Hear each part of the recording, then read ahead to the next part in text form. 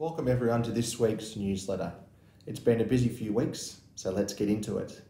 I want to thank all the families that attended student learning conferences.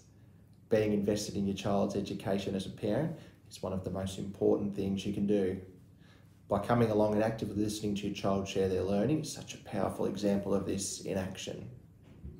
One question that inevitably pops up at learning conference time is parents wanting to talk to their teacher about reports or their child's learning progress.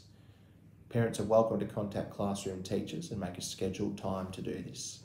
The framework of learning conferences is student-centred, but that doesn't mean we don't want parents making the time to touch base with their child's teacher if they have any queries or concerns.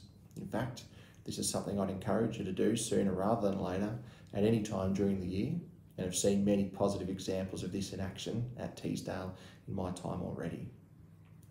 Over the past fortnight, we've been putting some substantial time into some gardening works to ensure our kitchen garden and school grounds continue to be maintained and organised. We've had mulch spread on the playground to make this area larger and spread around 30 metres of mulch in the kitchen garden to suppress weeds.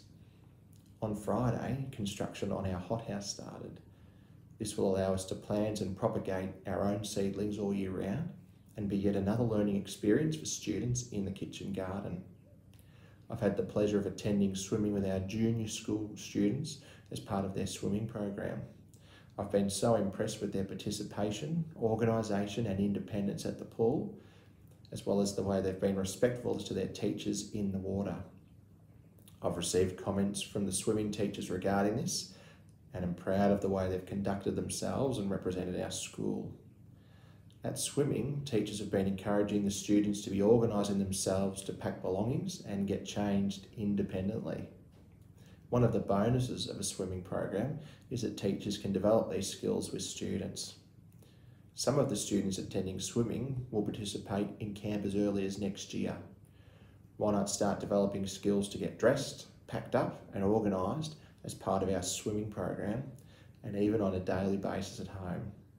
Sure, as parents we get out the door quicker each day if we do help, but the skills children can develop doing this independently are lifelong.